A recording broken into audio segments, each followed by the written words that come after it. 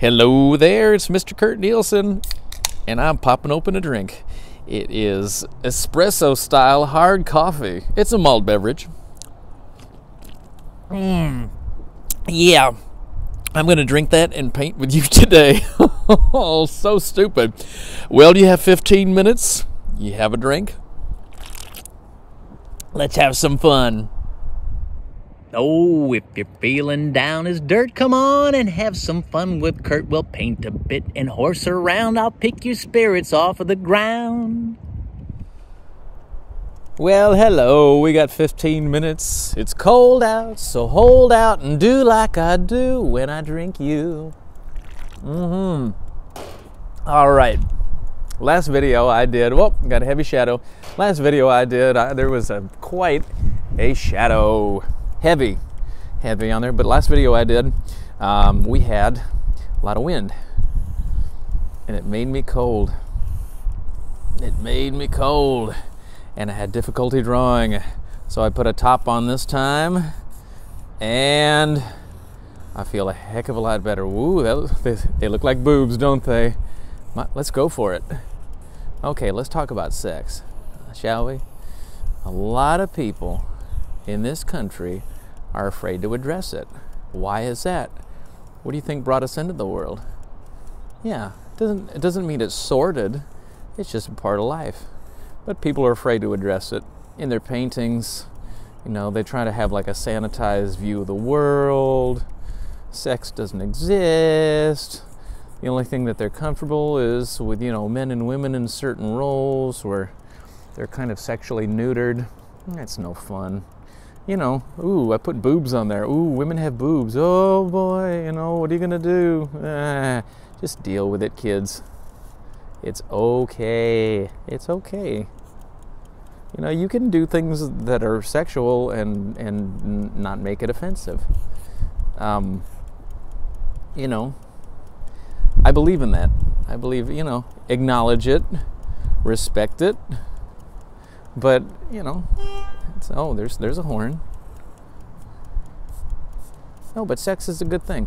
A lot of animators in particular are either afraid to address sex or they go crazy with it. You know, like a Ralph Bakshi type. Holy smokes! Now he's an extreme. I mean, you look at something like Cool World. See, this is a dying pen. You look at something like Cool World and Fritz the Cat and all that. Well, that's pretty extreme. That's not my style. I also don't think Ralph Bakshi was a very good filmmaker, to be honest. But you know, you can address the subject in a way with sensitivity and intelligence and understanding, and no one will be offended by it. You know, it's funny. Like, I've done stuff creatively where I think I'm being edgy. I think I'm introducing something that, you know, people may find offensive, and you know, it's a little cheeky.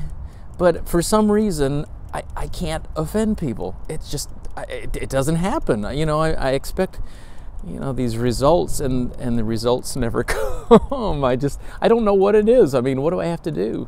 But then again, it's not my true nature to do anything like that, you know, to be offensive. So I think when people see it, they think that I'm just being cheeky, you know, and cheeky is my way. You can get away with a lot of things if you're cheeky. But I don't truly wish to offend people. You know, I like to be cheeky, but whatever, you know. What kind of art do you do? Do you try to outrage people? Is that your thing? I mean, and that's fine if it is, but that's not how I work. It will limit your shelf life. It will limit your job options. You know, people will look at your portfolio and be like, oh, I see. Oh, nice. Okay, well, we can't use you, but, you know, good luck. I remember one time I worked on a show, and it was the first time. Now, remember, I come from a background where I worked at, like, Sesame Street, and I worked in a lot of children's educational stuff, and I worked on a show called The Ricky Gervais Show for HBO. Anyway, there's a lot of cursing in that show, and I thought, I've never done anything like this before. This was a little out of my sphere, you know. But I did it, and it was fun. I kind of branched out a little bit. It was fun to work on that and just kind of absorb somebody's sensibilities that are different than your own. But I thought as I was doing it, like, oh my God, people are going to look at this, look at my portfolio or say that I'm like, oh, you got involved with this. Oh, I don't like that, and I thought that would maybe hurt my career a little bit. Things that go through your mind because, I don't really do adult stuff. Anyway, the end result was people liked the show. Nobody blamed me for anything. Whatever, I've witnessed a real change in television, especially animation. When I started, things were really restrictive. Saturday morning was still around, and Saturday morning was so limited. But now with, cable and online shows, you could pretty much do anything you want. There was a time when, Ren and Stimpy was the most cutting edge thing like that had ever been in the universe. And now Ren and Stimpy, although it's well crafted, almost seems quaint in a way, it's a product of a different time, but we needed that to grow. For sure, to sort of break the shackles of just the Saturday morning kind of mentality and everything. Things got too safe. We had a film festival that was going around at the time. Talk about people trying to break the mold a little bit, called Spike and Mike. Anybody remember that show? Is it even still around? Gosh, I'm so not involved in animation anymore, but like I used to be. But Spike and Mike wanted the most offensive stuff involved in their show. That was their whole thing. You would go there and see the most outrageous stuff. Of course, it was a lot of sex, a lot of drugs, vomiting, cursing. All of that stuff. All things you won't see in my portfolio. But it does make you question your sensibilities. Because I remember when Spike and Mike would come to Cal Arts and they would try to get people, hey, make a film for me. I'll fund it for you. I'll give you some money. And some people did it. And they're like, well, this isn't really my thing. But I'll do it. But there were others who just said, I don't like what they do. I will never work for them. And that was me. I just, I saw it, because it was animation and it's outrageous. And, sometimes you want to be a completist, see everything out there, even though it's not really your bag. But you don't have to get involved in it. But it's good to know. It's good to know what's happening out there. I remember at the time when I started at Cal Arts, NWA was out, and boy, that was like really groundbreaking stuff at the time. It's still amazing, but I remember like so many people were like offended by that, and I remember listening to it the first time, and I just loved it. Isn't that funny? NWA, certainly wasn't catering to Little Curdy, but oh, great music, timeless. My God, classic stuff. Just like everything about Straight Outta Compton. I love it, and it's funny. Like you wouldn't expect that out of me, would you? Yeah. I also love AC/DC's Back in Black album. Love that album. Certain things, different annexes of the brain. It's funny how that works out, isn't it? Well. Yeah, NWA, Straight Outta Compton. Boy, isn't it weird? Like, you wouldn't expect me to say that. And I'm not saying that just to be funny right now. But it just brings back a lot of great memories hearing that album. It just, isn't that weird? You ever have things like that? Stuff that people would not expect out of you? Oh, I mentioned that I like NWA, Straight Outta Compton, and people think, what? No, you're just saying that. You're just trying to be funny. I swear I'm not. I love that album. I love that album. Yeah, funny stuff. No, but that's why it's good to explore, different things. People make fun of me all the time. All my friends, they call me an old man. Well, they've been calling me an old man since I was like, 10. Well, 5, let's face it.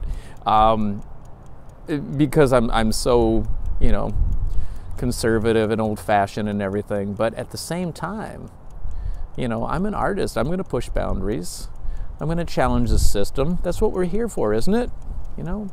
If you're just going to repeat what's already there, oh gosh, how bad is that? No, we're here to kind of push things and push the envelope a little bit. Sometimes in my shows, in my art, I try to do things that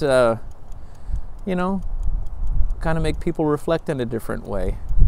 But as I mentioned before, I never seem to be as offensive as I think I am, because people know that that's not what's in my heart, So anyway, it's fun to talk about this stuff, But I do find myself, with things like Spotify or Apple Music, I will go through, people would tell me about different types of music that I would never listen to normally, and sometimes I turn it on and I'm like, that's not bad. I kind of like that. But if people try to cram it down my throat too hard, I kind of revolt, and I have to do it when the time is right. Well, for example, like everybody told me, oh, you got to see Hamilton. Hamilton's the greatest thing in the world. Oh, Hamilton. Well, don't tell me what to like and not to like. I'll like what I like when I choose to like it, and I still have not watched or listened to Hamilton. I remember, was it Book of Mormon a couple of years ago was the same thing. Everybody said, oh, you got to do this, you got to do that. Don't do that to me, please. I'll do it when the time is right. I remember when I broke into animation, like the big thing that everybody was talking about was Akira. Akira was a groundbreaking animated film from Japan, and that was just something that, like all the people that I knew were obsessed with, and they would watch it over and over and over again. And you know how many times I've seen Akira? 0.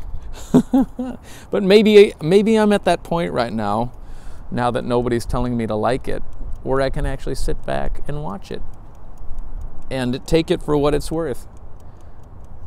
And I can watch it and say, well, that's nice. It's never been me. That's why it took so long for me to watch it. But, if it's good, it's timeless. Well, unless it's, like Von Meter doing The First Family. That's not timeless. You ever seen or heard of that album? I remember that. I found that in my parents' record collection. And I put it on, and not one thing in there made me laugh. And people would talk about, The First Family. Oh, this is the funniest album ever. And I was like, well, okay, guess you had to be there. That's a case where you did have to be there. As soon as John F. Kennedy died, that was the end of that gimmick, So anyway, well, we got about 2 minutes left here.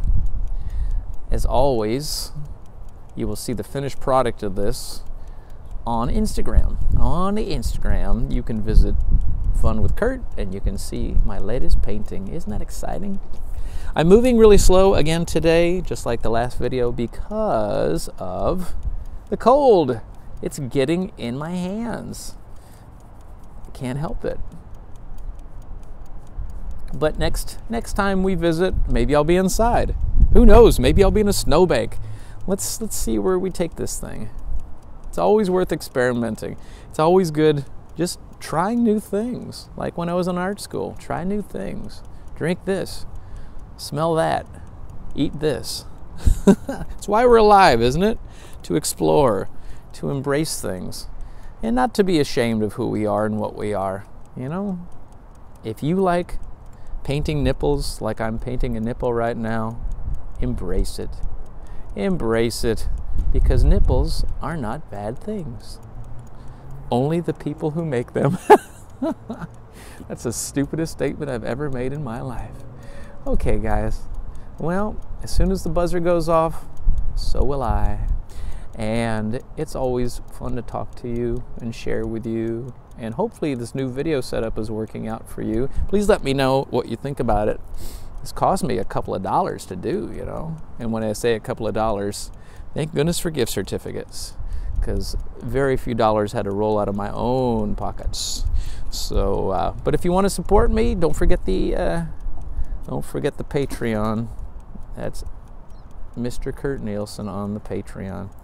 Okay. Can't find my blotting cloth.